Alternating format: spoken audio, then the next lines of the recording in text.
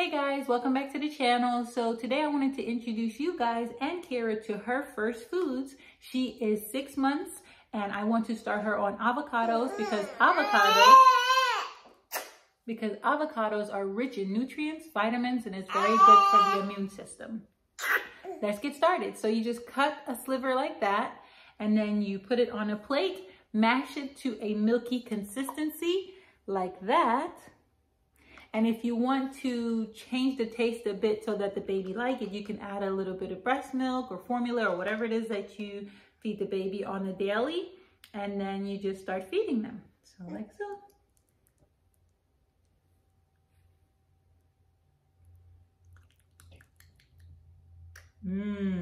So good. Yay, she likes